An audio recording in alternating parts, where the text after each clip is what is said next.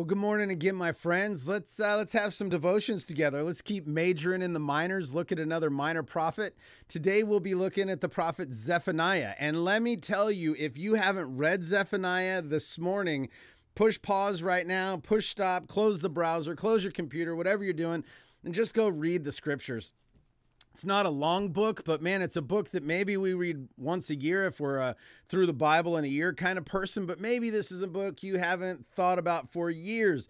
If that's true, just go read it. And as you read it, like all of the minor prophets, there's some difficult to understand stuff, but also it's not so much hard to understand. It's just hard to read, because there's a lot of condemnation, a lot of judgment, a lot of pain involved. And sometimes that's hard to read. And I wonder if that's just something we're dealing with as we read the minor prophets, is just say, man, it seems like God's really upset all the time. Maybe this is that angry God of the Old Testament that the world talks about. And although, so first of all, God's not mad all the time. There were seasons where the people were super idolatrous and judgment, consequences are coming.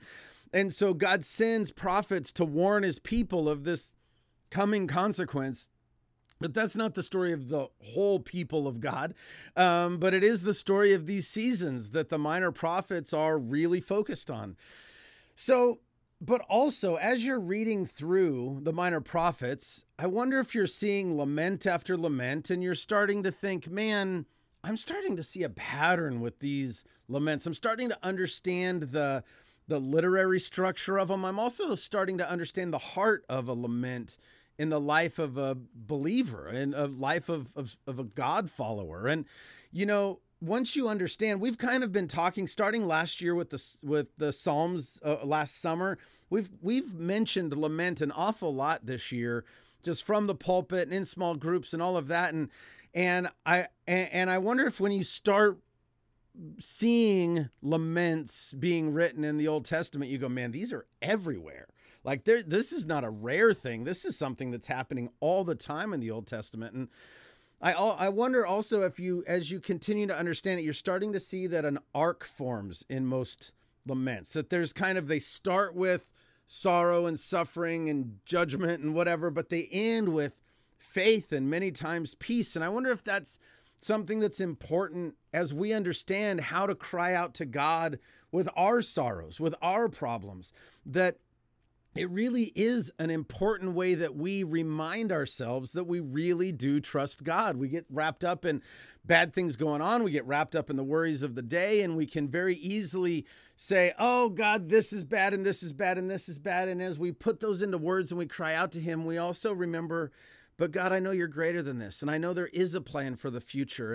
And I do, in the middle of all of this, really trust you. And so many times lament does the same things in our lives as it did in the Old Testament. That it begins with acknowledging the consequences of sin, acknowledging the worries of our day, but then it ends in faith. Habakkuk was like that. We just talked about Habakkuk on these videos, and Habakkuk starts with, God, why have you left us? And don't you see what's going on here? And I'm going to climb up on this wall and watch, and I don't see what you're doing.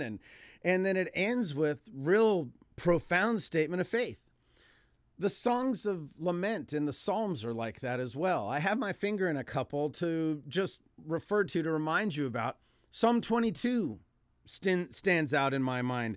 Psalm 22, as you know, Jesus quotes it from the cross and he says, my God, the psalmist says, why have you forsaken me? So Psalm 22 starts with this, God, I don't see you around here at all. Where are you? But then also this is written in Psalm 22, verse 27 of that same chapter says, all the ends of the earth shall remember and turn to the Lord, and all the families of the nations shall worship before you, for kingship belongs to the Lord, and he rules over the nations. So it starts with this feeling of abandonment, but then moves to a profound statement of faith and trust in God. And I wonder if that hasn't been true in your life too, that in the times when you were most concerned, most worried, that those were also the times where your faith in God was growing most deep. Psalm 43 is a short little psalm and a pretty good example of this as well. Psalm 43 starts with, vindicate me, O God, and defend my cause against the ungodly people. From the deceitful and unjust man, deliver me. This cry of I think I'm the only good guy left, man. There are bad guys all around. And God, I need an actual savior, not just a someday savior. I need to be vindicated. I need to be saved right now. Then that just 5 verses in this little song. And the last verse says, why are you cast down, O my soul? And why are you in turmoil within me?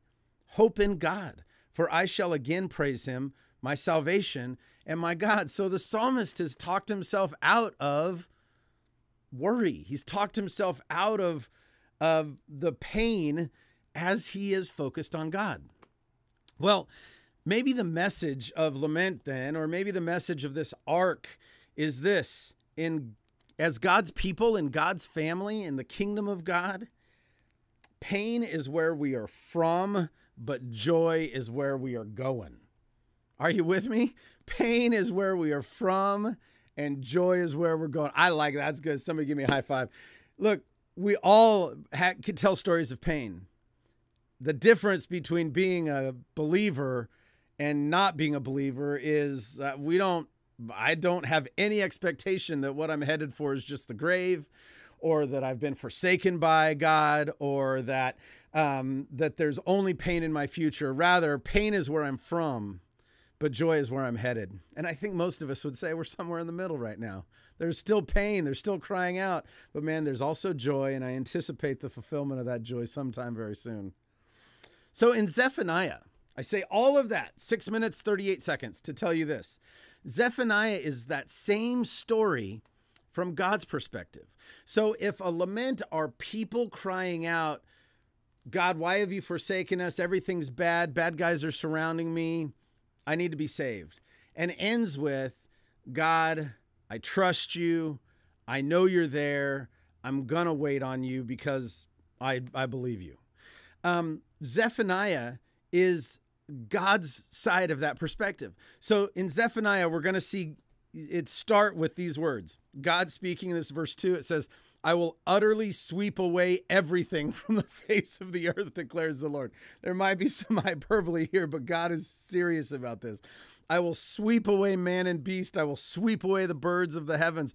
I will cut off mankind from the face of the earth, declares the Lord. I will stretch out my hand against Judah and against all the inhabitants of Jerusalem. I will cut off from this place the remnant of Baal. God is looking at Jerusalem, at Judah, and he's seeing, we're going to hear names like Baal. We're going to hear names like Milcom as we read through this. And these are pagan, evil gods. We would say they're demonic gods, right? These are not only lesser than God, but these are evil. They oppress people. They're bad for a culture. And so God says, look, I'm going to wipe out, like, pick a plot of land in Jerusalem. I'm wiping it out. It's a scorched earth theory. And so God starts with the brokenness of the relationship with the people. Just as in lament, the people are saying, God, it seems like this is broken. In Zephaniah, we see the beginning of God saying this is catastrophically broken. And there's going to be consequences for it. And then sometime as you're reading through the book, you're going to start to see, and I don't know that we've mentioned this a lot in the prophets, but it's a real theme of the prophets in general, especially the minor prophets. You're going to see the name, the day of the Lord, pop up. Now that's an interesting thing to think about. The day of the Lord. Yom Yahweh, right? The day of the Lord. Yom Yahweh is, by the way, a much cooler way to say that. But look at how it continues down in verse 14 and following. That great day of the Lord is near and hastening fast. The sound of that day of the Lord is bitter. The mighty man cries aloud there. A day of wrath is that day, a day of distress and anguish, a day of ruin and devastation, a day of darkness and gloom, a day of clouds and thick darkness, a day of trumpet blasts and battle cry against the fortified cities and against the lofty battlements. Like, there is a day when God takes over and judgment comes. The day of the Lord is like, oh, is this the day of this king or the day of this prophet or the day of this priest? No, this is Yahweh's day. Yahweh is going to do stuff that is going to make no doubt that this is his day. He is the one going to make things happen on that day. So there's this great warning, and the great warning of the day of the Lord in Zephaniah extends to other nations. If you go to the next chapter, starting in verse 5, we won't read all this, but he's going to have things to say to the Canaanites. Oh, you of Canaan, and the land of the Philistines. So it's not just like it starts in Judah and Jerusalem. It's extending to all of Palestine. Moab shall become like Sodom, and the Ammonites like Gomorrah. And so this day of the Lord, God is done waiting on people to repent, and it's time for consequences, and it's not just going to be his people, but it's going to extend out to the surrounding nations. But then in verse 9 of chapter 2, you start to see the beginning of a turn. Like we're seeing this same arc. This is true, but this is true too. So in verse 9, you see, the remnant of my people shall plunder them, and the survivors of my nation shall possess them. So it is true that God is going scorched earth. God is going to rain down consequences. And at the same time, there's going to be a faithful remnant that are not only going to make it through this, but are going to benefit by the day of the Lord. So in the middle of God's wrath, Zephaniah sees a future for God's people. You know, if we would just turn over then, and I hope you read it, and obviously we don't have time to cover all of it here, but if you continue reading and you see the other side of this arc at the end of the book. So it starts with this severe brokenness and consequences. But watch how it ends. In chapter 3 and verse 9, it says, "For at that time I will change the speech of the people to a pure speech, that all of them may call upon the name of the Lord." He's talking about those nations. So if you can kind of see, it's like judgment. The book is kind of judgment on Judah, judgment on the nations, and then the day of the Lord, and then the coming out of the day of the Lord on the other side of judgment, on the other side of those consequences, is joy and purpose for the nations, and then joy and purpose for Israel. "From beyond the great river of Cush, my worshipers, the daughters of my dispersed ones, shall bring my offering. On that day you shall not be put to shame because of the deeds by which you have rebelled against me." It's not going to hold people accountable, the nations accountable anymore. There's going to be forgiveness. And the cross is enough, even for the pagan folks. "But I will leave in your midst a people humble and lowly, and they shall seek refuge in the name of the Lord," verse 12 says. And then go down to verse 14. "Sing aloud, O daughter of Zion. Shout, O Israel. Rejoice and exult with all your heart, O daughter of Jerusalem." Man, this book ends very different than it starts. "The Lord has taken away judgment against you.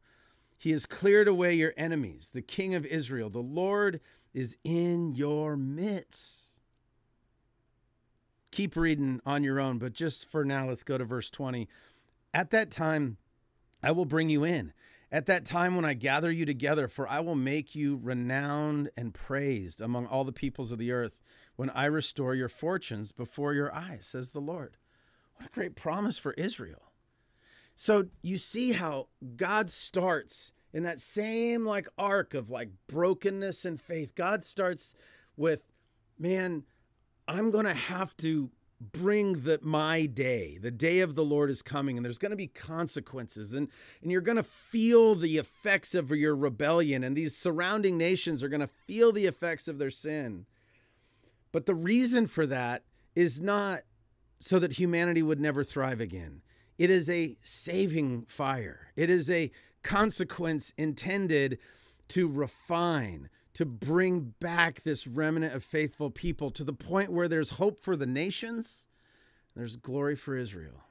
And of course, that glory finds its ultimate purpose, its ultimate fulfillment in the person of Jesus Christ. So, if you're in a time of lament, man, go through the whole arc in your mind. God, things are rough and difficult now, but I do trust you. If you see brokenness in our world, know that God has sent his son so that the arc might be, yes, judgment is coming. And yet on the other side of that judgment is beauty and glory and hope. So let's live as people of hope. Amen. Amen. Have a great day.